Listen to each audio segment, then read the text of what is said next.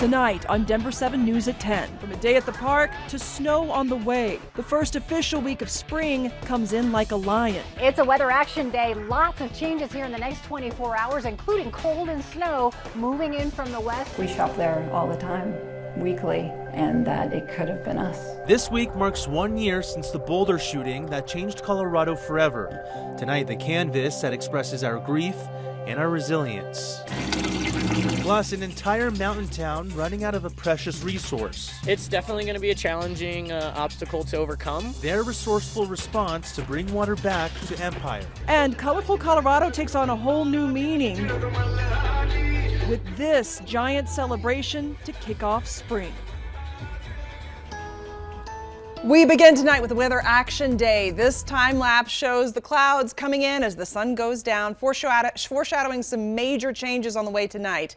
Thank you for joining us. I'm Jacqueline Allen. I'm Brian Wang. Setting the scene today, temperatures in the 60s. We found packed playgrounds at Wash Park and people just enjoying the warm air. But by tomorrow, your morning commute could be cold and wet. Meteorologist Stacey Johnson's talking snow. Stacey? That's right. After we pass midnight tonight, we'll start to see the rain changing over to snow here across eastern Colorado. That's after a high of 66 degrees at DIA today, 70 in Ray and 76 in La Junta, with 40s and 50s up through the high country. Everybody enjoying a nice warm Sunday. Now, as we go into tonight, we'll have an overnight low of 30 degrees. We'll have rain after we pass midnight, and then as we get to the early morning hours, it'll change over to snow as this temperature drops, and then we'll see wet conditions here on the roadways early on. Now, this front and low pressure area is moving in, so we have the cold air and we also have the moisture headed this way. We're already seeing rain and snow down into southern Colorado and the same off to our west into our mountain towns. But at this point, we have a high wind warning going into effect for tomorrow from Colorado Springs down toward Colorado City, and into Trinidad we have a winter storm warning into southern Colorado along with winter weather advisories.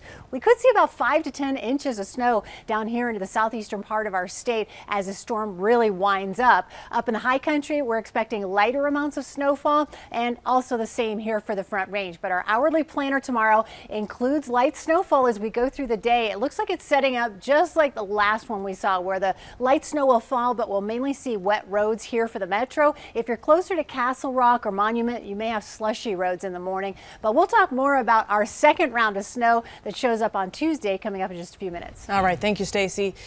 This week, Boulder will mark a painful milestone, 1 year since the shooting at King Soopers that claimed 10 lives. The Table Mesa store will be closed to the public tomorrow night and will reopen Wednesday morning. Inside the store, you will find a massive painting created by a Boulder artist. Denver 7's Ivan Rodriguez spoke with the artist, who says the artwork has helped her confront her own grief from that painful day.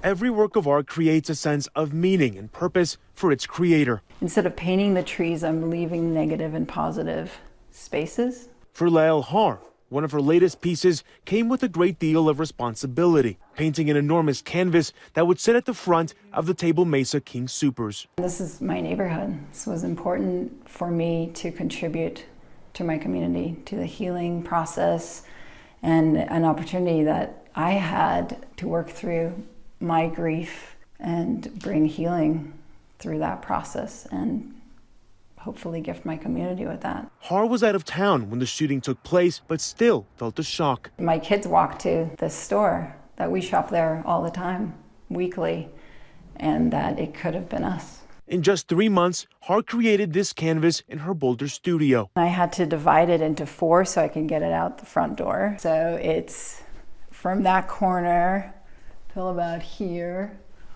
You know, I had to use a ladder to reach the very top to paint the mountains and the clouds. Although it sits inside a location with a painful history, its nod to nature brings the warmth and the joy of the outdoors inside. I've gotten a lot of feedback, a lot of gratitude that this is heart-opening.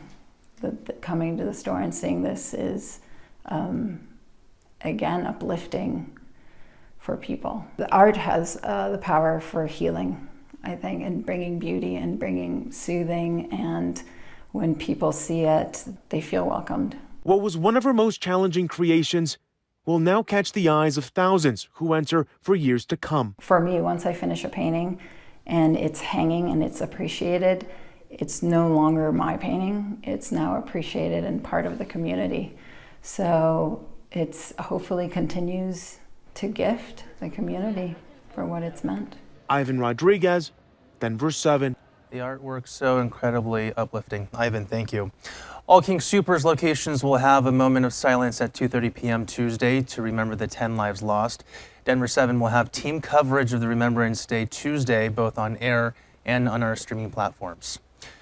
All right, fire crews saved a few pets from a house fire in Douglas County today. South Metro Fire was called to a home on Glasgow Court around 5 this evening. No one was home when the fire started. Crews managed to get 2 dogs and 1 cat out of the home. 1 more cat is unaccounted for, but fire crews are still searching for it. The cause of the fire is still under investigation. A motorcyclist rushed to the hospital after crashing into another motorcycle in Denver. You can see the video here. It happened tonight at the intersection of Colorado Boulevard and 17th near City Park.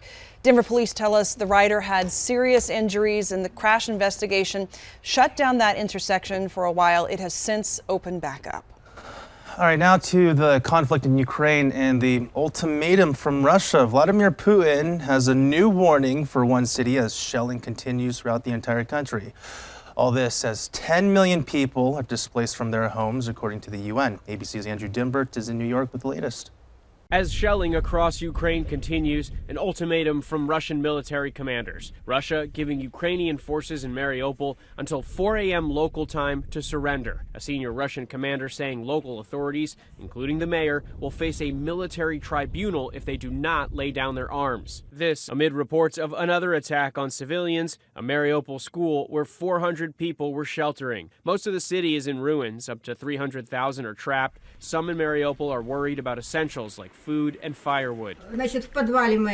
University librarian Irina says, "We have been in a basement for 11 days. This is the 25th day of war. We have been counting every one of them.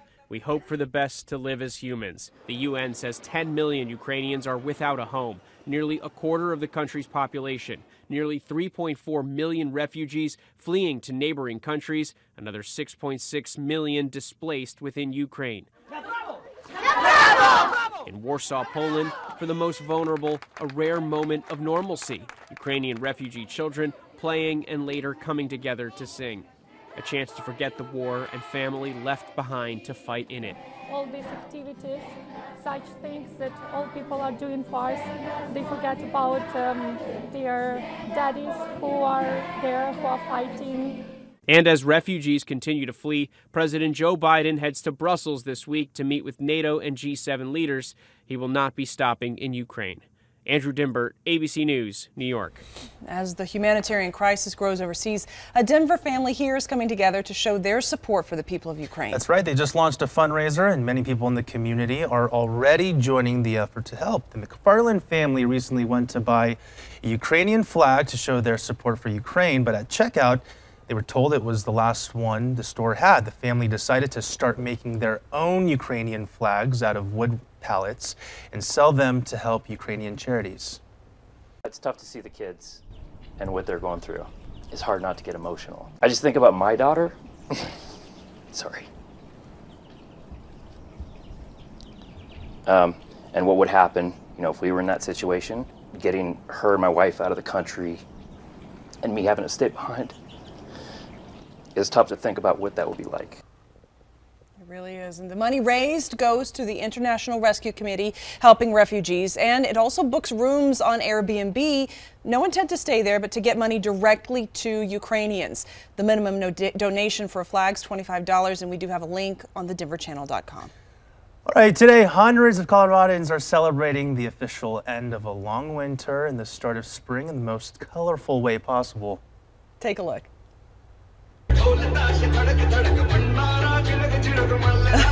This is the biggest Holi celebration in our area. Ooh. My family, you can see, is here joined in the fun at the Hindu Temple of the Rockies in Centennial this afternoon.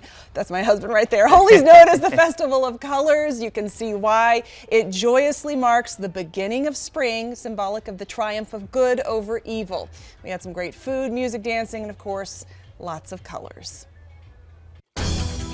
Running out of water and running out of time. Without water, we can't operate. The mountain town shutting down because of a major leak and what they plan to do about it. It's companionship and also having somebody at home all the time. Yes, our pets keep us company and so much more. What researchers find about their brain-boosting benefits through the years.